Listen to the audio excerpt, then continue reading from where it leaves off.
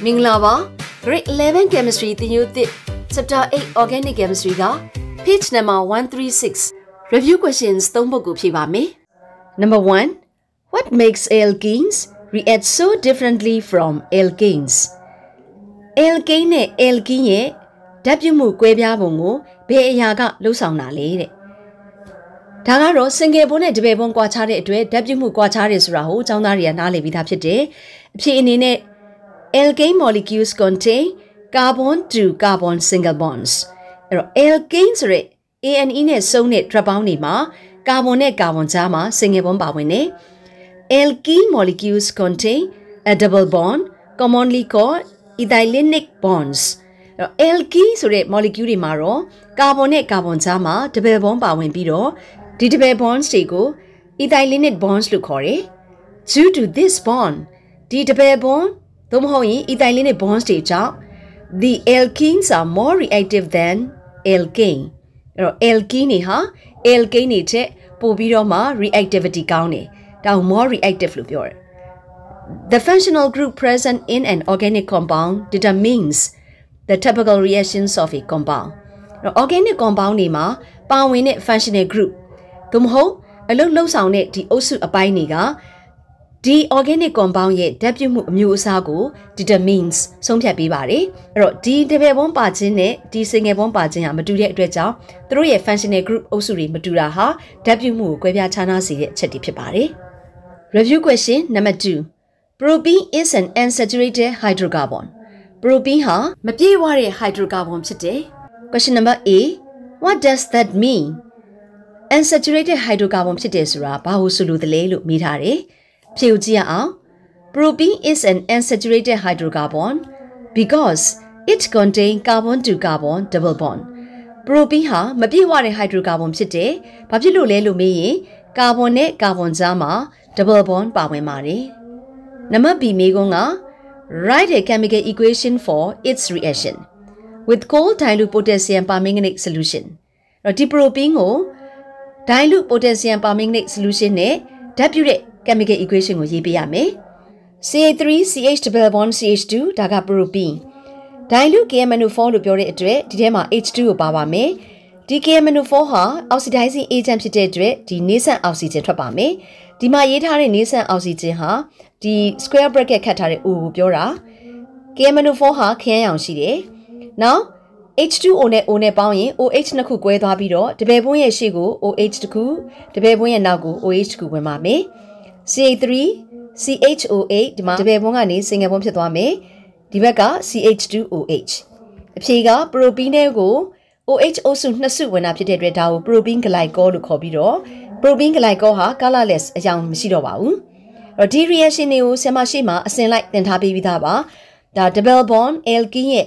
chemical properties တွေက hydroxylation ဆိုတဲ့ခေါင်းစဉ်အောက်မှာဒီ reaction နဲ့ပတ်သက်တဲ့ equation တွေအများကြီးကိုဆက်မရေးပြထားပါတယ်။ဒီ equation ကိုပြန်ရေးပြပါမယ်။ propene လို့ပြောတဲ့အတွက်တပည့်ပွန်းပါတဲ့ကာဗွန်၃လုံးရေးပါမယ်။တပည့်ပွန်းကိုရှေ့မှာပဲရေးနောက်မှာပဲရေးရပါတယ်။ hydrogen ဖြည့်မယ်3 1 2 KMnO4 dilute လို့ပြောတဲ့အတွက်ကြောင့် H2O ရေးပါမယ်။ Now nascent oxygen ကတော့ဒီ oxidizing agent KMnO4 နဲ့ထွက်လာတာပါ dilute KMnO4 အရောင်က violet H2O နဲ့ O နဲ့ပေါင်းရင် OH နှစ်ခုပါမယ်အဲ့တော့ဒီ OH နှစ်ခုကတပည့်ပွန်းရဲ့ဒီဘက်ကိုတစ်ခုတပည့်ပွန်းရဲ့ဒီဘက်ကိုတစ်ခုပေါင်းပါမယ်ဖြည့်ရေးရအောင် CH3 CHOH နောက်တပည့်ပွန်းက single bond ဖြစ်သွားမယ် CH2OH ဒီ OH တွေကိုဘွန်းနဲ့ဖော်ပြပြီးရေးလေရတယ်နာမည်ပေးရအောင်နာမည်ကဒါက PROPENE propene ဒါက propene glycol propene glycol ဖြစ်တဲ့အခါမှာသူဟာအရောင်မရှိတော့ဘူး colorless ဖြစ်ပါမယ် Review question number 3 Give the structural isomers and the IUPAC names of the alkene C5H10 C5 လုံး H10 လုံးရှိတဲ့ alkene ရဲ့ structural isomers molecular formula တူပြီးတော့တိဆောက်ပုံမတူတဲ့ structure တွေကိုဆွဲပြရမယ်ပြီးတော့ structure တစ်ခုချင်းစီရဲ့ IUPAC names တွေကိုဖော်ပြပေးရမယ် တော့ဆရာမနဲ့တပုံချင်းစပြီးဆွဲကြည့်ရအောင်ပထမဦးဆုံး C 5လုံးကိုစပြီးရေးမယ်1 2 3 4 5တပည့်ပုံးကိုဟိုဘက်ထိပ်နဲ့ဒီဘက်ထိပ်ကြိုက်တဲ့ဘက်မှာထားလို့ရတယ်ဆရာမဒီဘက်မှာထားလိုက်မယ်ပြီးတော့ဟိုက်ဒရိုဂျင်ဖြည့်မယ် CH2 CH CH2 CH2 CH3 နံပါတ်တက်ပါမယ်1 2 3 4 5ကာဗွန်နံပါတ်1နဲ့2ကြားမှာရှိတဲ့အတွက်သူ့ရဲ့နာမည်ကိုစပြီးတော့1ရေးမယ်ကာဗွန်5လုံးဖြစ်တဲ့အတွက် PNDENE ဒါ1 pentene ရပါပြီနောက်တစ်ခုအိုင်ဆိုမာရေးမယ်အိုင်ဆိုမာနံပါတ်2ကကာဗွန်1 2 3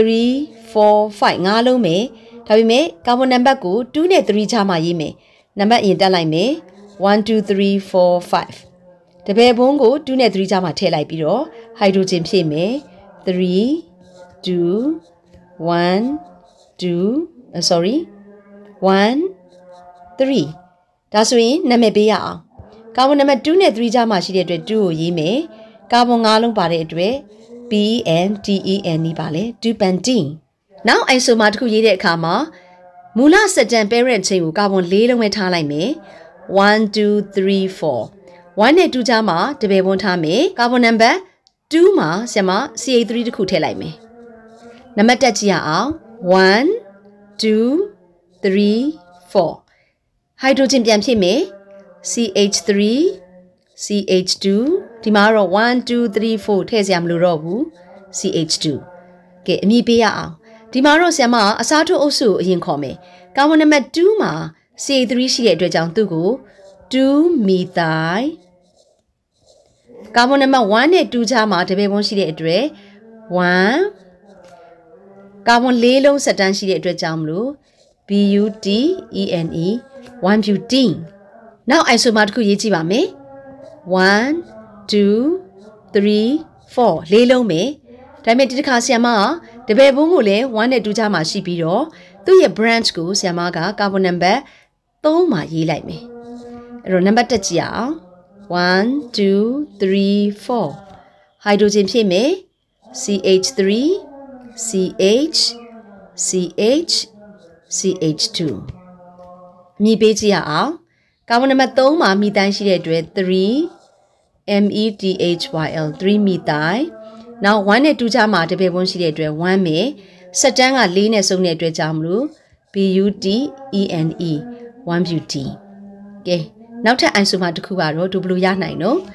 ကာဗွန်နံပါတ်4လုံးပြန်ရေးမယ်1 2 3 4ဒီတခါတပည့်ပုံးကိုကာဗွန်နံပါတ်2ကြားမှာထည့်ပါမယ်အဲ့တော့နံပါတ်တက်လိုက်မယ်1 2 3 4ဟိုက်ဒရိုဂျင်မဖြည့်ခင်မှာ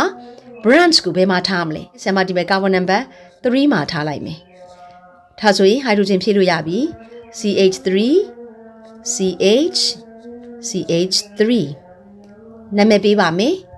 ကာဗွန်နံပါတ်3မှာမီသိုင်းရှိတဲ့3 METHYL 3 methyl ကာဗွန်နံပါတ်2နဲ့3ကြားမှာတပည့်ပုံးရှိတဲ့အတွက်2စက်တန်းက4လုံးပဲရှိတဲ့အတွက်ပါလေ2 butene ဖြစ်မယ်နော်1 pentene 2 pentene 2 methyl 1 butene 3 methyl 1 butene နဲ့3 methyl 2 butene ဆိုပြီးတော့အိုင်ဆိုမာ5ခုရပါမယ်ဒါတွေအားလုံးဟာ C5H10 molecular formula တူပြီးတော့ structure မတူတဲ့ဘာတွေလဲဆိုလို့ရှိရင် isomers တွေဖြစ်ပါတယ်ဒီနေ့ lesson မှာ page number 136မှာရှိတဲ့ review questions 3 ပုဒ်ကိုဖြည့်ပေးထားပါတယ်နောက် lesson မှာ page number 139မှာရှိတဲ့ review questions တွေကိုဖြည့်ပေးပါဦးမယ်See you next lessons. Bye bye.